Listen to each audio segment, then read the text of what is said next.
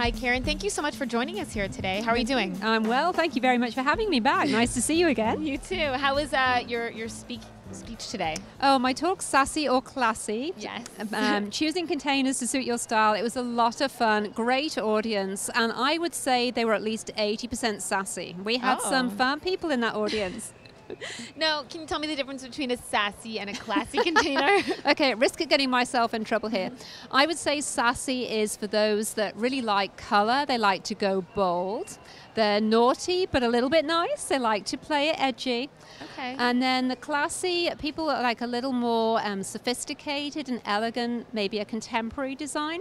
So I just play around with that theme and help them choose containers and plan combinations that play into those two styles. That's really fun. I feel like I'd be a sassy. I think you'd be a good sassy. Container. I think so.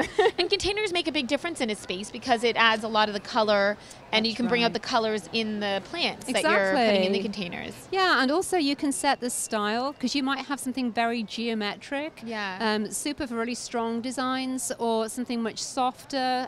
The old-fashioned terracotta are lovely for a more rustic look, but go for a high glaze maybe for a contemporary feel. So lots of different ways we can go. That's really fun. And I know we were chatting earlier about gardening for a small space, for an urban space. And now I'm sure many of our viewers, and I live in a city, and there's the challenge of how do I create the garden I want in a small space. What are some of the tips that you have for this? Well, certainly living in England, we always had small gardens, and when we couldn't go out, we went up.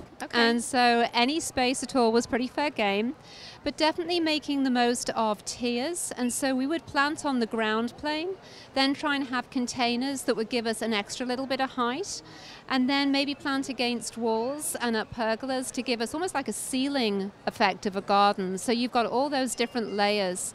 I think the biggest temptation is to have everything on the ground plane. And a space feels very small if you're just looking down at the ground. Okay. So you learn to bring the eye up.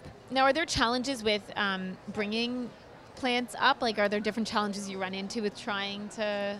It's all about the structure that you use. It could be something as small as a freestanding obelisk, and you could put a nice little twining jasmine maybe up that.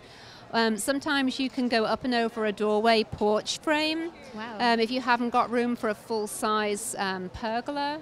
Or even a balcony, you can run things along the handrail of a balcony. Yeah, so lots of ways.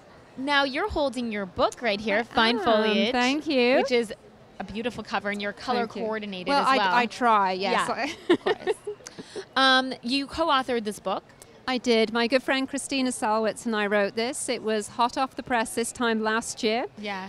We made it to the top 20 gardening books of Amazon for 2013 and is well into its second print and selling well. So thank you. So you can get this book on Amazon and in bookstores. All the big bookstores, big nurseries, and on Amazon, selling well, yes. That's wonderful. Well, thank you so much for chatting with us today. My pleasure. And good luck tomorrow. I know you're speaking again. I am. I'm actually getting to put into practice what I taught today. So I can plant a mess on the stage. They're letting me plant 3 containers. And I have sassy, I have classy, and something in between. Interesting. Wonderful. Thank you. Thank you.